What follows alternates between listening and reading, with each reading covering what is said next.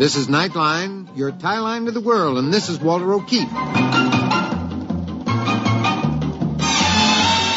Tonight, a visit to worlds strangely different from ours, the world of the future, the world of X Minus One.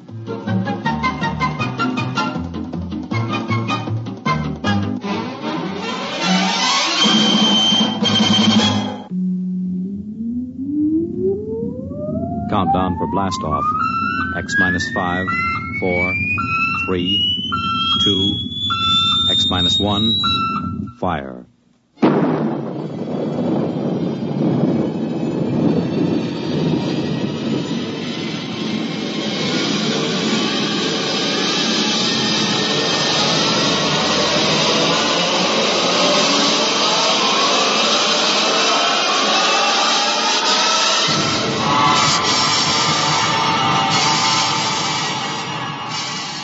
From the far horizons of the unknown come tales of new dimensions in time and space. These are stories of the future, adventures in which you'll live in 1,000,000, could be years, on 1,000 maybe worlds. The National Broadcasting Company, in cooperation with Galaxy Science Fiction Magazine, presents X minus one.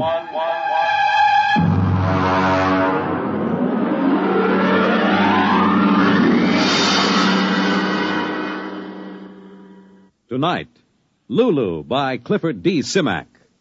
But first, hear this. Well, I wanna go there when it calls my number, yeah. And I wanna go there when it calls my name, oh Lord. Well, hi there, everybody. This is Red Foley, and right at this minute, I'm sort of combining work and pleasure, you might say, by enjoying some of the good harmony of the Marksman Quartet and also picking out some of their songs to do on future broadcasts of our Red Foley show here on NBC.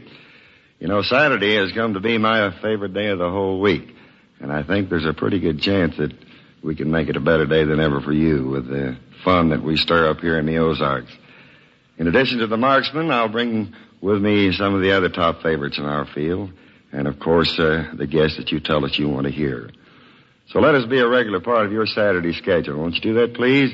Tune in our NBC program, The Red Foley Show, and we'll do our doggonest to make it worth your while.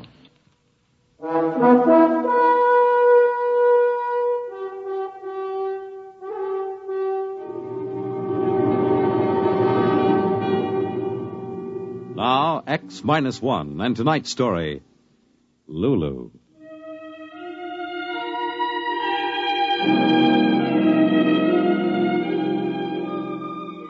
Technically, she was a PER, a planetary exploration robot.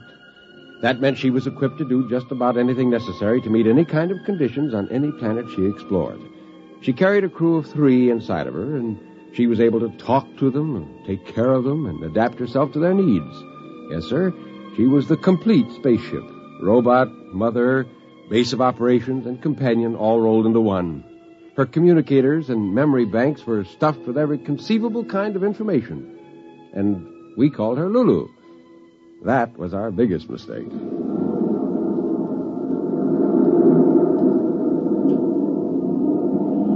We're on our way, fellas. Mother Earth, here I come.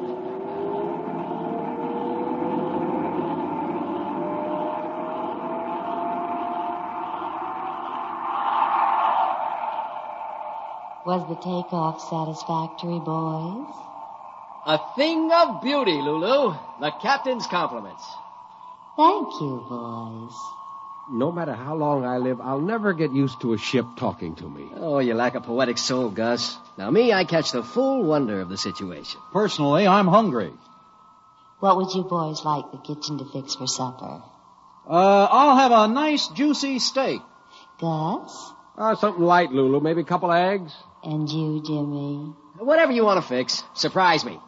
Very well. I'll relay the information to the kitchen robot.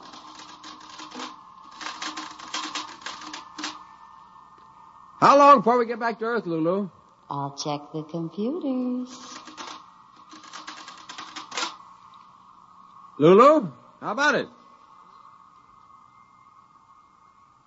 Hey, you suppose something's gone wrong?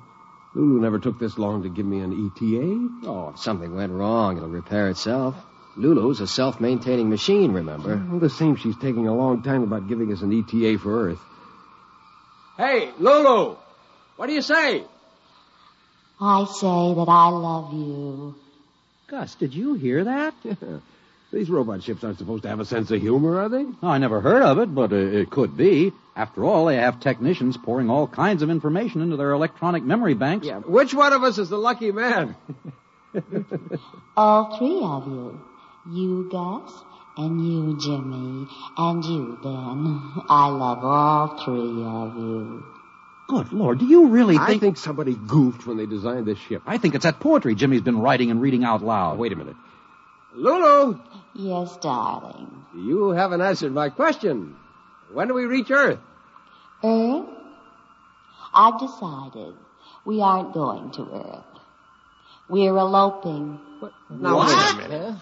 I'm going to take you away where we can be alone. Just the four of us. Then, someday, you'll learn to love me as I love you. Now, this isn't funny anymore. Ben, throw that emergency. We got to get the ship back on course. Right. I'm sorry, boys, but I've disconnected the circuits. Disconnected? Now, look here, you crummy robot. You're a machine. Do you understand? A machine. You were designed to do what humans want you to do. You've got the prime command built into every circuit in your system. Thou shalt not harm a human being. But I'm not harming you. We'll be happy together.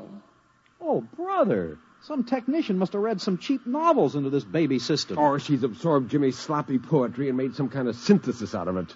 It isn't every poet who can move a machine. They were beautiful, James. What were beautiful? The poems. That's it. What did I tell you? For 2 years now, he's been reading that Moon June Spoon junk out loud, and this robot's been absorbing it.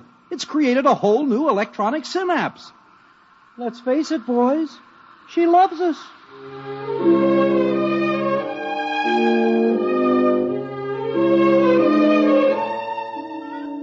So that was it. We were being kidnapped by an interplanetary robot who somehow had developed a response circuit for romantic love. Not just the practical kind of love, oh no, but the kind that exists in cheap novels and romantic mags and the maudlin poetry of one James Carter, amateur lyricist. We went to sleep that night, hoping by morning Lulu would come to her senses. Darling. Mm-hmm. Time to wake up, darling. Holy mackerel. Hey, fellas, she's still at it. Yeah, I know. I was whispered awake, too. Hey, fellas. Come close. I don't want the receptors to pick this up. Yeah? Lulu's a machine, right? Yeah. A machine likes order, usefulness. Who ever heard of a machine that did nothing? So that's it. We're slobs. Get it? Worthless, useless slobs. We do nothing but bum around the ship. After a while, Lulu gets fed up with us just hanging around the ship. She wants to get rid of us. She takes us back to Earth. It's worth a try. I'm for it, but what do we do first? I don't know about you fellas, but I'm getting drunk.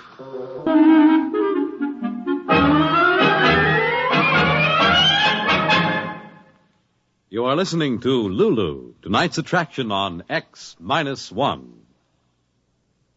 October is the month designated by the National Congress of Parents and Teachers as Membership Enrollment Month. 11 million members, the population of California or of Pennsylvania. That is their goal. We want to salute the PTA members all over America who will be going out in search of others to join them in the great work of training children to become mature citizens in a mature America. You need not be a parent or a teacher to belong to your PTA. All you need is an interest in children. For more than 60 years, that kind of interest has provided the spark that has helped the PTA achieve many of its social and educational goals. Establishment of kindergartens, effective child care, labor laws, broader educational opportunities. These are some of the achievement the PTA can claim. You can become part of this great movement just by saying yes to the neighbor who calls on you this month and invites you to join your PTA.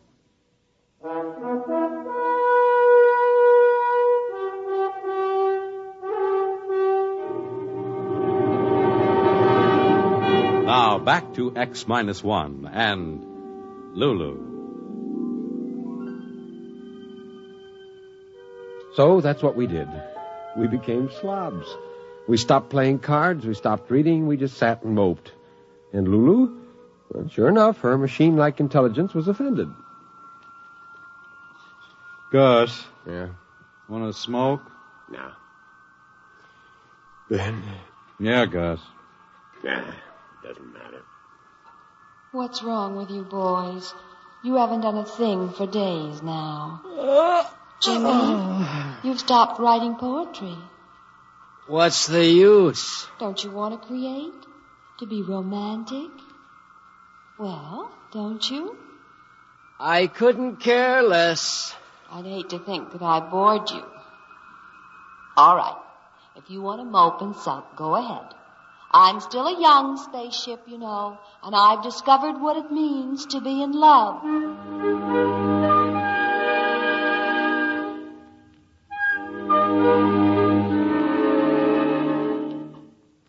Maybe Lulu knew what we were doing, but it didn't matter. Her womanly sense of a lover outraged was stronger than her robot logic. She pleaded, lectured, and called us low down. She told us she loved us. She appealed to our sense of manly decency. Mostly we didn't even answer. Then she was hurt. She withdrew.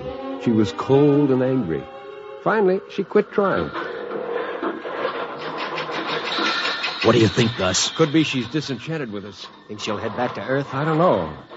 That's the thing that worries me, all that racket coming from the machine Well, shop. she's probably making some repairs to the engines. Happen all the time. Not like that, hour after hour. Well, maybe she's just trying to keep busy to take her mind off her broken heart. Nah, you and your poetic images. It was your junk that got us into all this trouble. My poetry is not junk. Now, cut it out, fellas. We aren't supposed to care about anything, remember? We're louts, sloths, ne'er-do-wells. No self-respecting girl spaceship would have us. Nah, Gus is right. We better not let down our guard. Hey, sound has stopped. You're right. Good morning, boys. I just want to tell you that as far as I'm concerned, you can all go straight to blazes. Hey, I think we did it. Yeah. Now she'll just dump us back on Earth. There's something wrong here. A woman scorned, you know. No, there's nothing to it. What's that sound? Wow, it's coming closer. It sounds like... Oh, no, it couldn't be. Footsteps? Fellas, huh? The compartment door.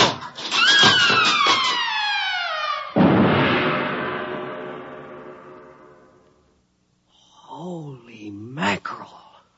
A robot. What a monster.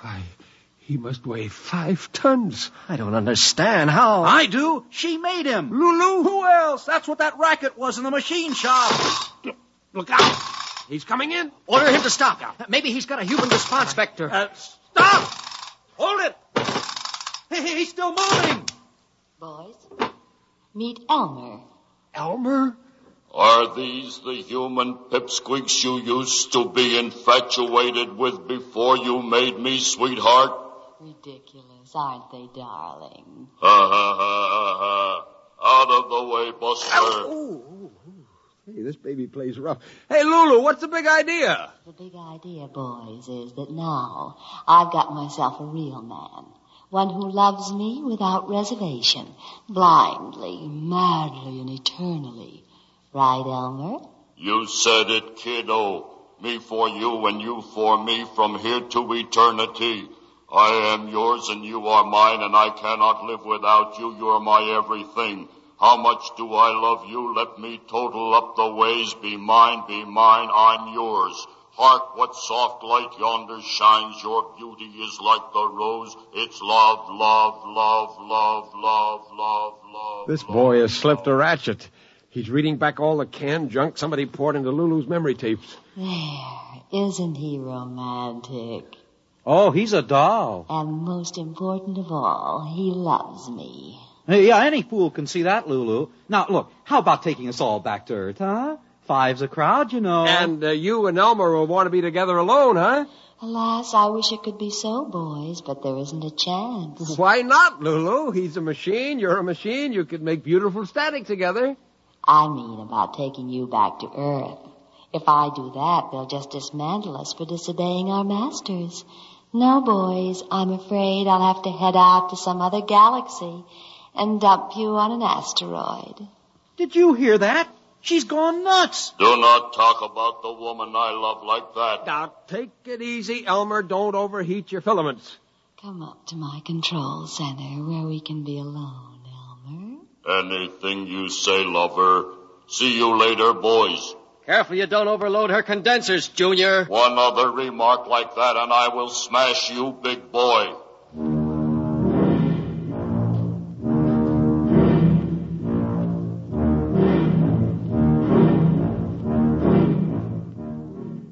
Well, that was it. The control panel told us that we were headed right out of the solar system. A couple of days passed, and we began to get desperate.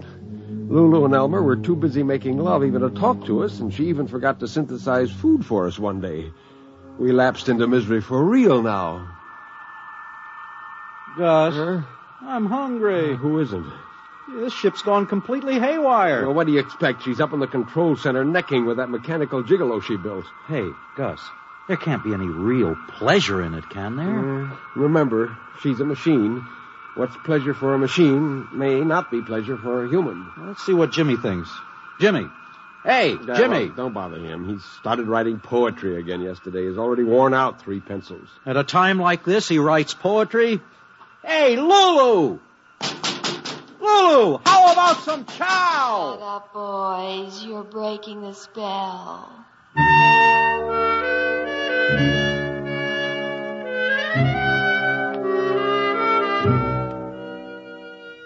Well, that's how it went. We didn't get any food at all that day. By nighttime, we were worn out from banging on Lulu's walls. I was exhausted and fell right asleep. Then something woke me. Ben! Ben, wake up. What's up? It's Jimmy. I think he's gone off his rocker. Why? He's up in the forward compartment. He's opened the radiation shield so the moonlight and the stars can come in, and he's standing there alone. Come on, we better get him. The strain was probably too much. Yeah. Quiet now. We don't want to startle him. Wanderer of the far ways between the two faces of eternity she was.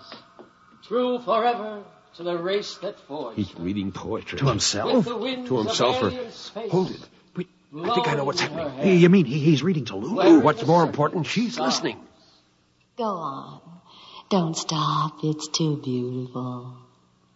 Wanderer of the far ways. He'll ruin us. Between the two faces of eternity she was. Uh-oh. True forever. Here comes Junior, and he sounds mad. And with the winds of alien space blowing in her hair, wearing a circlet. Shut up. What are you trying to do, big boy, reading that stuff to my girl? Now, Elmer, take it easy, boy. Let me have that poem. I will show you what combustion is. No, sir. You can destroy me, but not this poem. This is my work of art. My love song to Lulu. Give me it. Jimmy! Let him have it. He'll kill you. Hey, he's going to strike, Jim. Jim, look out!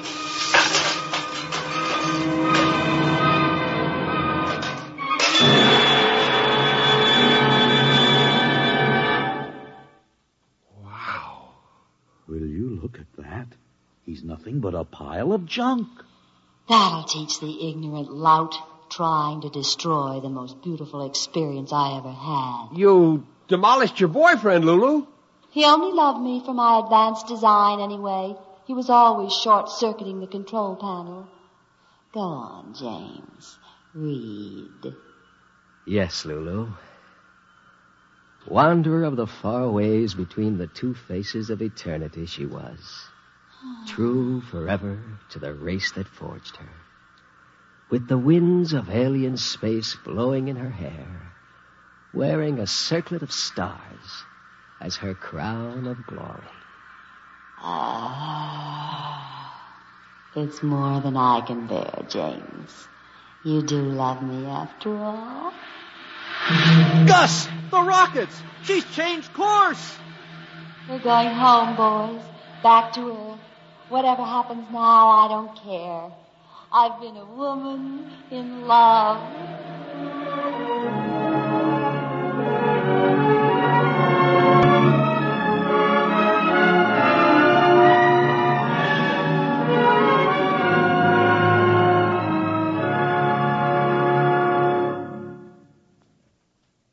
Fred Collins again.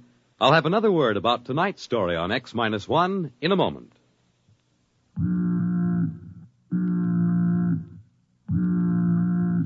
that how you feel? Blue and miserable with a deep-down cold? Listen. Every second someone takes it for the miseries of a cold. Millions more take bromoquinine. Every second someone takes it for the miseries of a cold. Get bromoquinine brand cold tablets. You have just heard X Minus One, presented by the National Broadcasting Company in cooperation with Galaxy Science Fiction Magazine, which this month features Clifford D. Simak's story, Carbon Copy. Being a real estate agent and a devout angler, Homer Jackson knew a clean sail from a fish story. But not this time. Galaxy Magazine, on your newsstand today. X Minus One has brought you Lulu, a story from the pages of Galaxy, written by Clifford D. Simak and adapted for radio by George Lefferts. Featured in our cast were Jan Miner as Lulu, Nelson Olmsted as Gus, Jim Stevens as Jimmy, Walter Black as Ben, and Henry Norrell as the robot. This is Fred Collins. X Minus One was directed by George Voutsas and is an NBC Radio Network production.